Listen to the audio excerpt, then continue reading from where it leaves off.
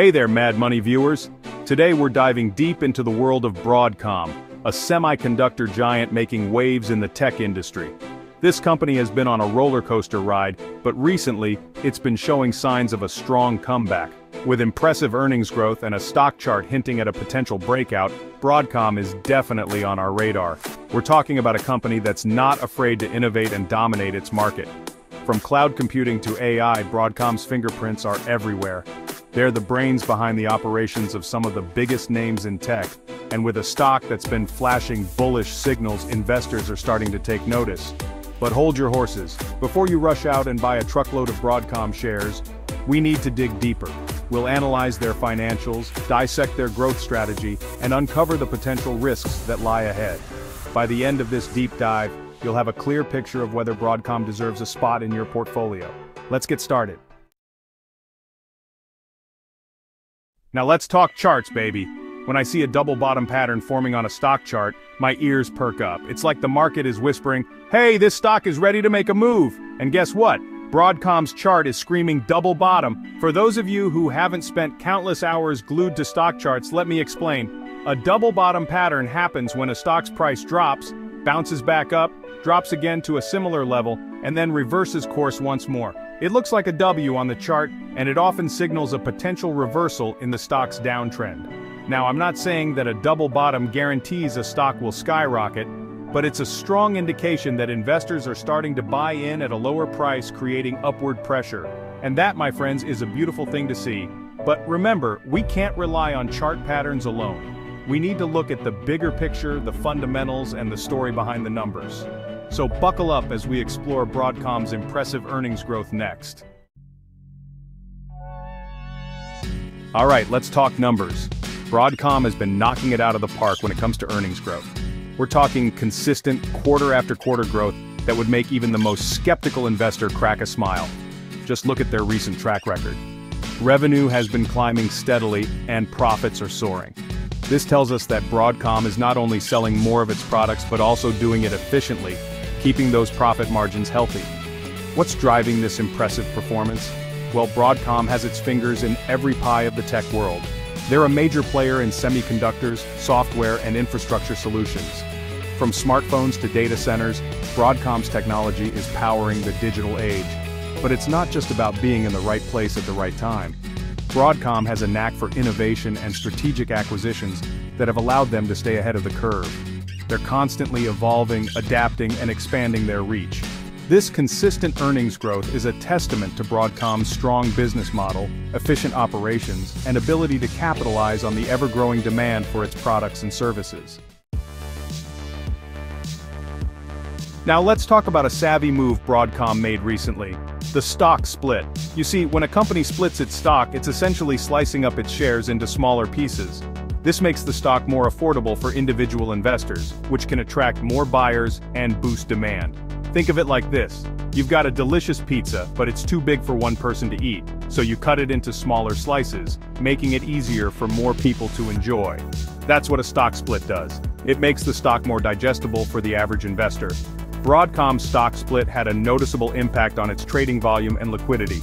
More shares were changing hands, making it easier for investors to buy and sell without causing wild price swings. This increased liquidity is a good thing, folks. It creates a more stable and attractive environment for investors. So, the stock split wasn't just a cosmetic change, it was a strategic move to make Broadcom more accessible to a wider range of investors.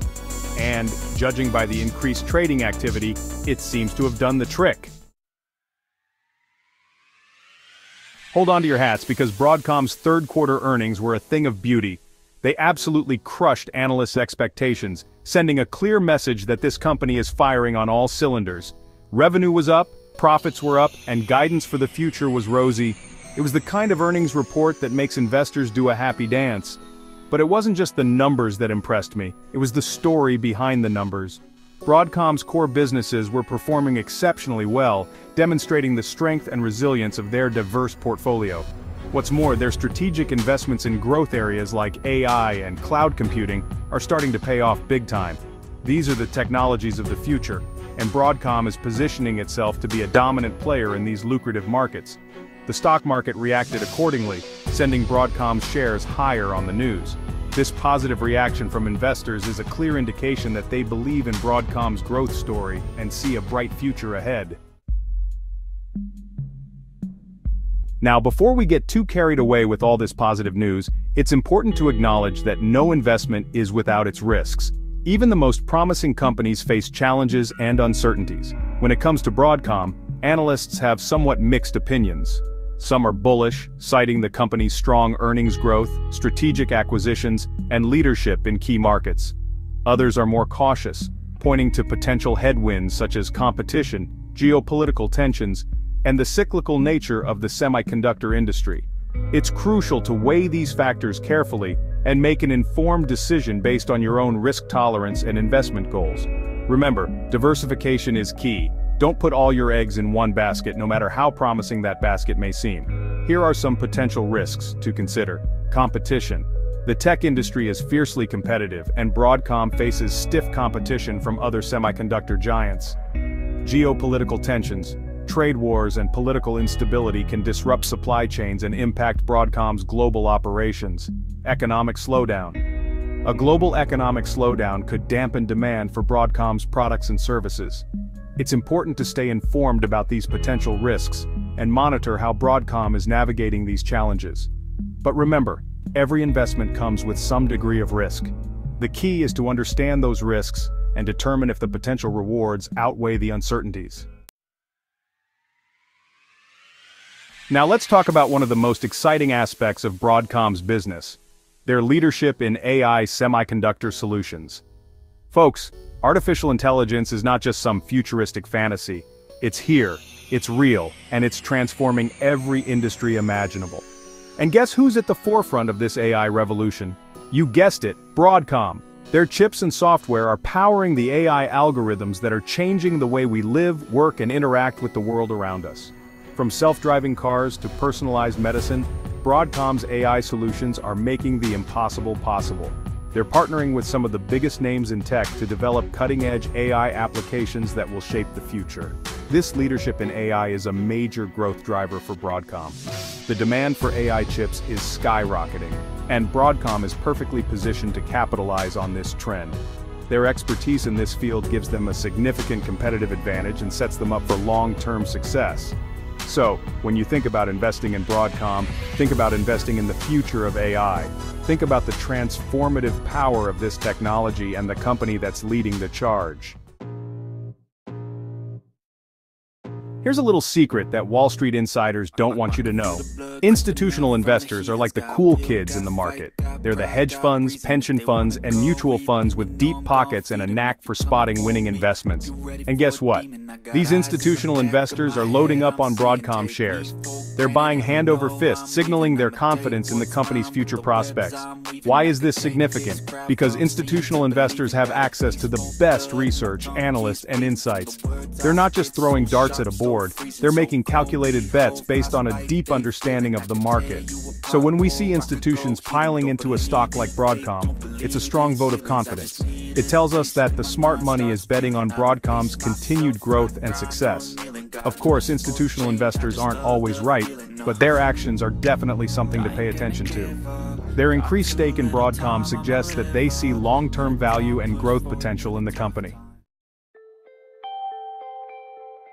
Alright folks, we've analyzed the charts, dissected the earnings, explored the risks, and uncovered the potential. Now it's time for the million-dollar question: is Broadcom a buy? The answer, as with most things in life and investing, is, it depends. There's no denying that Broadcom is a powerhouse in the tech industry. They have a proven track record of growth, a strong management team, and a leadership position in key markets like AI and semiconductors. Their recent earnings report was stellar, and their stock chart is hinting at a potential breakout. However, it's important to remember that no investment is without its risks. Competition is fierce, geopolitical tensions can create uncertainty, and the cyclical nature of the semiconductor industry can lead to volatility. Ultimately, the decision of whether or not to invest in Broadcom is a personal one. You need to weigh the potential rewards against the risks, and decide if it aligns with your own investment goals and risk tolerance. If you're looking for a high-growth tech stock with a strong track record and a bright future, Broadcom is definitely worth considering. But if you're more risk-averse or prefer companies with a less volatile history, you might want to explore other options. Remember, diversification is key. Don't put all your eggs in one basket, no matter how promising that basket may seem. Do your own research, consult with a financial advisor, and make an informed decision that aligns with your individual circumstances. And there you have it, folks. The Broadcom story in a nutshell. Now go forth and conquer the market.